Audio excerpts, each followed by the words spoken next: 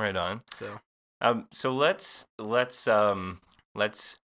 rewind the clock a little bit okay, to literal young we're Jer. going back to young Jared. Yeah, Oh no, literal young Jer. the Literal days. young Jer. So, before getting, or maybe I'm assuming, so was there was I'm assuming there's a time in your life where before you were bit by the kind of physical athlete competitor bug.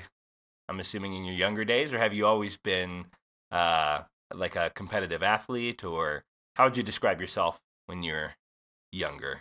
As far as competition goes, I mean, I played sports growing up. Um, my my parents split when I was super young, and my dad got remarried. And like at the very beginning, I didn't really want to compete. It Hmm. was like one of those weird things. And my stepmom was actually the first one to like get me on the baseball field without crying my guts out. Then I kind of realized that I liked it, and so for whatever reason, I liked competition. Um, there were points in my life where I didn't feel like my teammates were as good as me. That kind of frustrated me a little. Okay. Uh, but and then there was a point in my life where I wasn't good enough either. That happened when I moved in with my dad. So I went from a school of I probably had 180 in my graduating class. Right.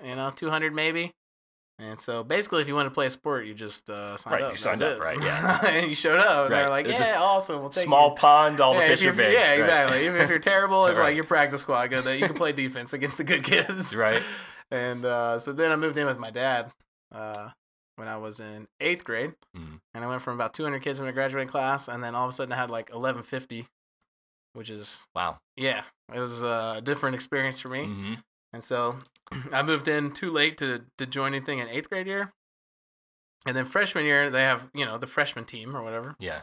And they had their own freshman building because they couldn't fit them all in the high school. Wow. So they had their own freshman building, and then you went to the high school in Mhm. sophomore year. And so the first thing I tried out for, which was a winter sport, was basketball. And I vividly remember walking in the gym, and, they take 12 kids, Right. 5 on the floor at a time. And, thinking that, like, no big deal. I started down here, like, I'm going to make it. And then you look around, there's like 120 kids around you, and they're Right. all trying to make this 12-person squad. And I didn't make it. Spoiler alert. Yeah. Spoiler alert to anybody Didn't listening make to it. Didn't make it. So I was like conditioned at that point to think that I tried a couple other things, but I just didn't make it up there. I don't, Mhm. always made it to the last day. My dad will tell you it's political at this point, but I don't believe him. Almost to every parent, Yeah. I think, Right, yeah, of when their course. kid doesn't make a team Absolutely. or get the playing time they want, it's purely political. Yeah, of course. It's purely political. Had to be. Absolutely. So I got kind of conditioned that way. Hmm. Then ended up moving back, and so then it was like my perspective had changed. Right.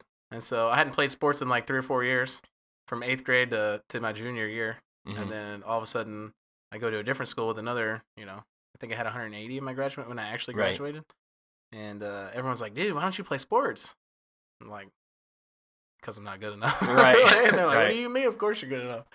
But, I wasn't for the longest time. And then just wasn't practicing. Didn't want to embarrass myself.